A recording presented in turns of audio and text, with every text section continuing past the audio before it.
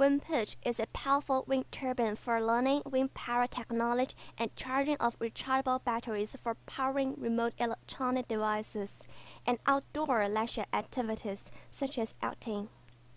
WindPitch is designed for students to evaluate the setting angle, pitch, of the profile blades, so evaluation of pitch angle becomes easy. 3 profile blades with aerodynamic properties of aeroplane and helicopter are included. Evaluation of sheet blade properties can also be evaluated with the sheet blade holder. You may evaluate with the included sheet blades or your own blades. They are made with polypropylene sheet, scissors, and hole punch. Assembling of WindPitch is very handy. It can be done in 5 minutes. Take out all components from the box.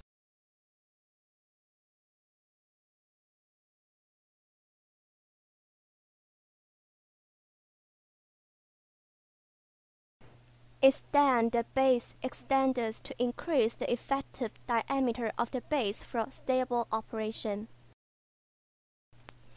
Insert the red and black wire from the large hole, that is the hole on the same side of the screw hole, on the aluminum tube towards the other end of the tube, as shown in the video.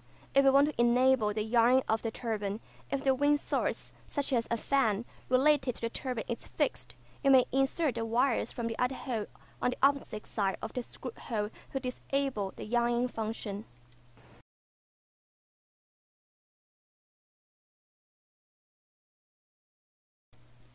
Install the turbine on the other side of the aluminum tube.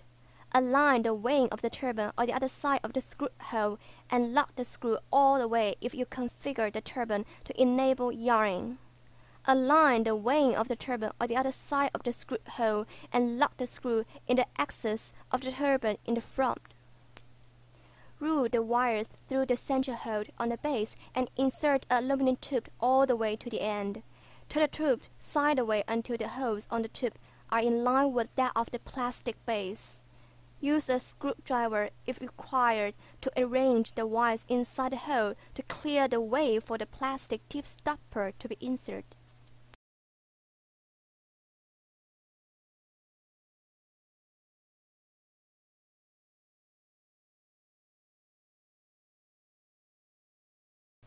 Unscrew the rotor layers to install the profile blades.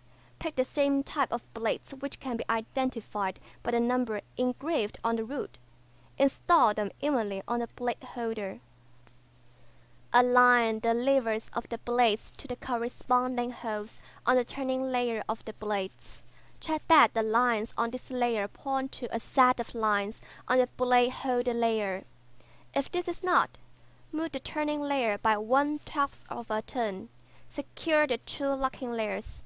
Adjust the pitch angle of the blades by adjusting the turning layer.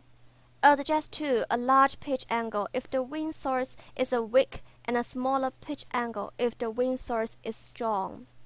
When the pitch angle is set, secure the 2 locking layers firmly one by one.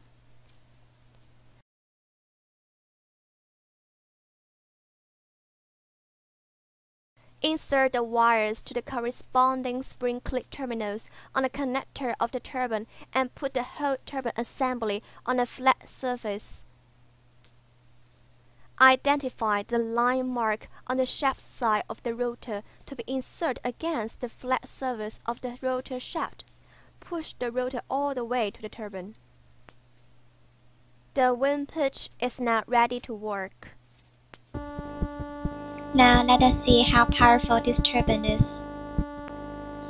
We use 3 pieces of the profile blade with the same specification as the NACA number 44 and set the pitch angle to 11 degrees for our setup.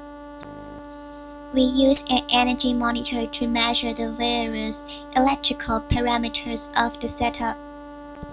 Yarning of the turbine is disabled. We start off by putting the WindPitch at a distance to the fan. We turn on the fan with the low speed button.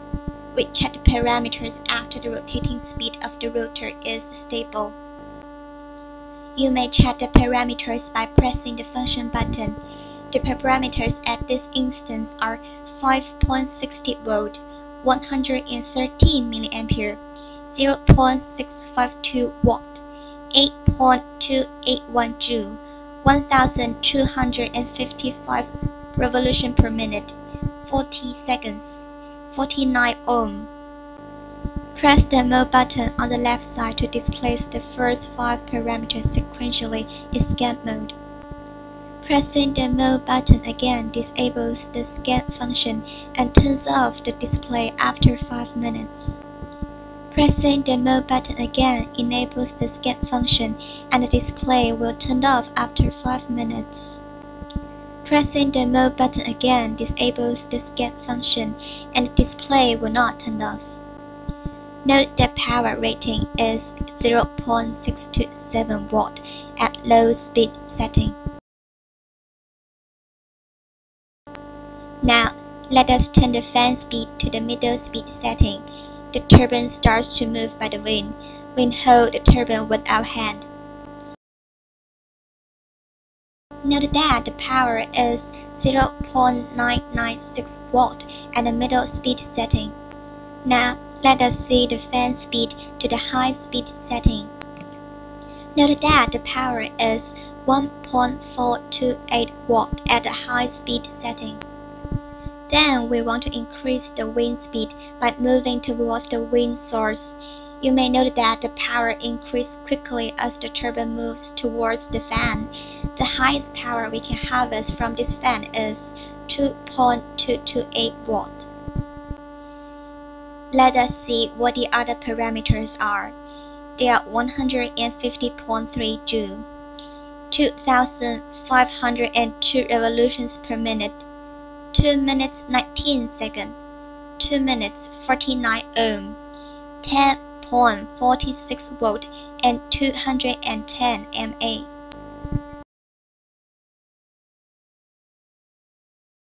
You may also see that this wind turbine rotates very steadily at high speed, indicating that the blades are well balanced and the rotor is rotating symmetrically.